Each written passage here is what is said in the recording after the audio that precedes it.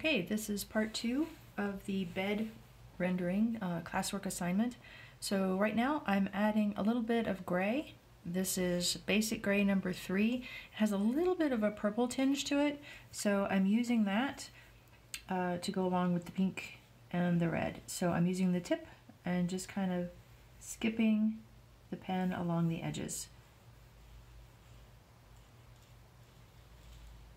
So we're just going to outline where this is folded over. I'm also kind of outlining these pillows. Some are going to be pink, some won't. We'll put that guy in there. I also want to put a little bit more, I put some blender on here to cut down on some of the contrast, because that pink is really pink. I think what I may do is try to use an even lighter shade of pink and kind of fill in those pillows to, again, cut down on how much contrast there is, because that pink is really kind of horrible. And I'm following the contours of the pillow with the marker.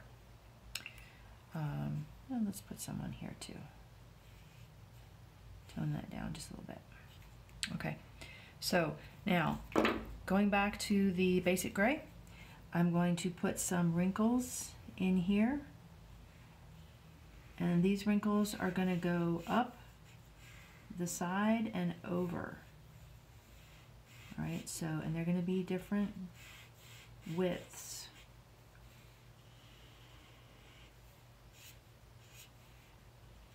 Make that dark under there. So basically these are going to be the wrinkles going across the top of the bed. And probably should be dark in here too. If the light is coming from this side, it won't be able to reach the foot of the bed here. So this should be equally dark.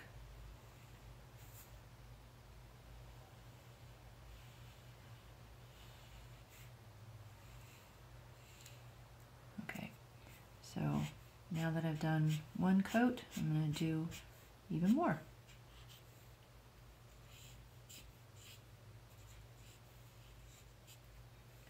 I can also do some wrinkles here. The idea is that it's very soft.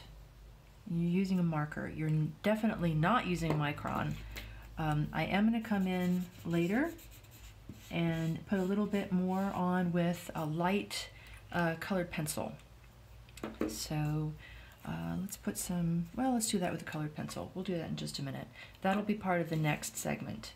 There we go.